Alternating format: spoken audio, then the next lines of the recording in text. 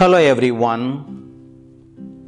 Once a parishioner asked his priest why the loud and vehement praying of his earlier days has given way to a more quiet and persuasive manner of speech. The priest laughed and said, "Well, when I was young, I thought it was thunder that killed people. But when I grew up, I discovered it was lightning.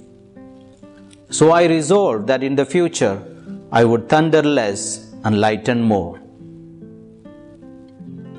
Friends, the Bible tells us that God is aware of all prayers directed to Him, spoken and unspoken.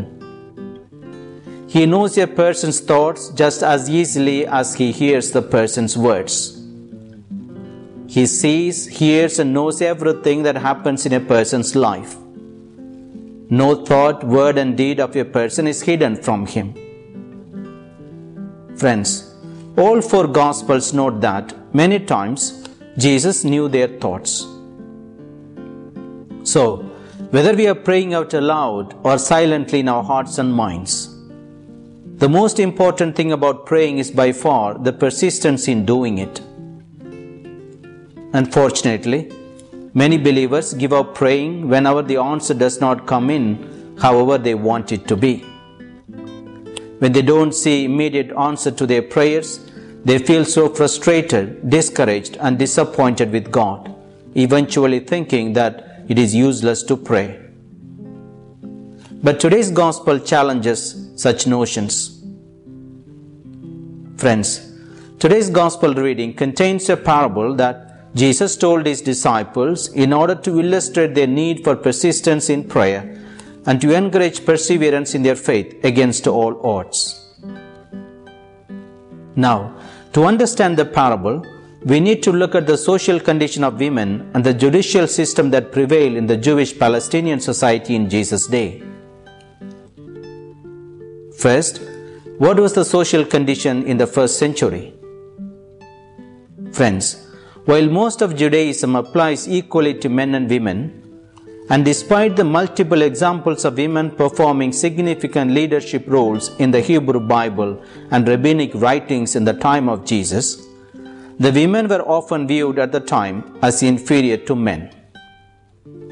They were considered as mere property, first of her father, then of her husband, and then of her son when she was widowed. They were excluded from public religious life and rarely taught the Torah, even in private. They could not inherit property and were among the poorest in society. They could not take a case to court because they were considered liars or unreliable witnesses. They were normally restricted to roles of little authority.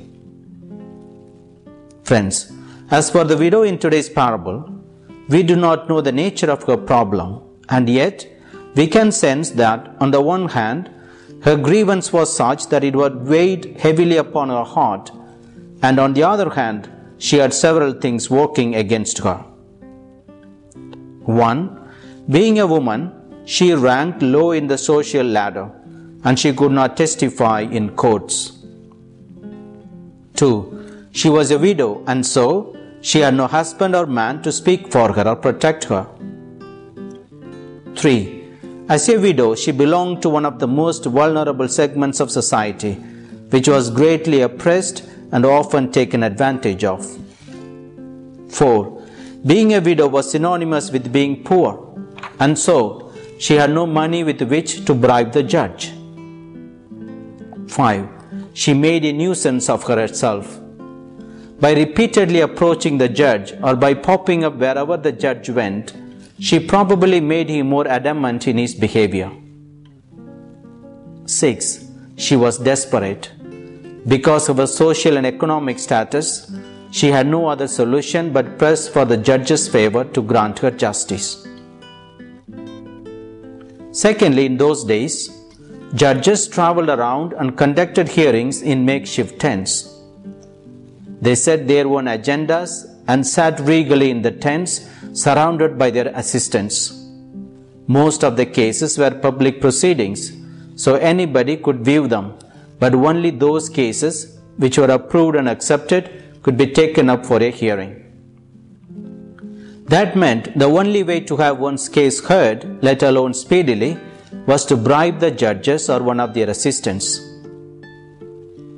Friends, as far as the judge in today's parable is concerned, he was someone who did not fear God or respect people. In fact, he seems rather proud of it. He spoke openly about how he did not fear God or care about people. 2. He was callous. As a judge, he was expected to be fair and impartial. He was not to be intimidated or influenced by others, but rather obliged to render justice. Although aware that the widow had a case to make, he did not do what was right for her. He simply turned a deaf ear to her pleas for help. 3. He was condescending. Friends, nonetheless unconcerned to execute justice for the widow, he finally gave in to her demand because he did not want to be worn out by her persistence. He acted not out of a concern to do what was right, but rather out of a desire to have some peace. Friends, after telling the parable, Jesus encouraged his disciples to pay attention to what the dishonest judge said and then rhetorically asked, "Will not God then secure the rights of his chosen ones who call out to him day and night? Will he be slow to answer them?" In other words, Jesus pointed out to the disciples that if a godless, unjust judge actually executed justice on behalf of a widow, God, who is enthroned on justice, will delight in his chosen ones who pray to him night and day. He will not put off attending to his people who cry out to him day and night. He will answer them speedily. Friends, Jesus finished the parable by asking another rhetorical question. When the Son of Man comes, will you find faith on earth? That is, when the Lord Jesus returns, will you still find faith on earth? Friends, what is the message for us? 1. There are times when we too, very much like the widow in this parable, face problems, affliction, suffering and hardship of any kind, physical, emotional, mental or spiritual. At times we might also feel helpless in the face of great injustices.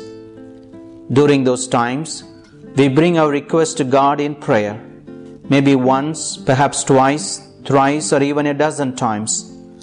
If our God delays in answering our prayers, we then get discouraged, tired, frustrated, irritated and even angry at God.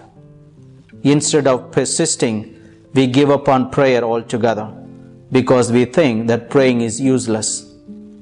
But friends, knowing our human tendency to lose heart, the Lord Jesus encourages us to persevere, not only in prayer but in everything we are called to do.